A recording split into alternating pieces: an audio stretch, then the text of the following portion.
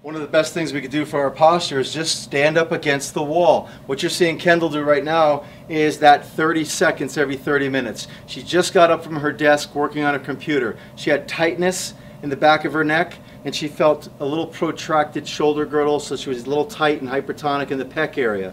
All she's doing is opening herself up. She's driving back concentrically using the triceps to extend the humerus.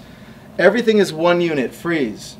Everything works together. She drops, she comes away.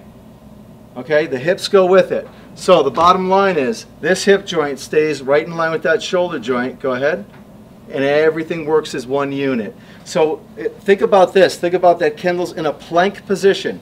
She comes away from the wall. She's still in a plank position. She's pushing and she's retracting her shoulder blades. Cervical posture is perfect. Opening here, and getting a little tricep stimulus at the same time. But the bottom line is she's basically correcting these muscles that have shortened and basically put ourselves in a compromised position at our desk from sitting statically in a sedentary position. Dave Parisi, Kendall, we'll be right back.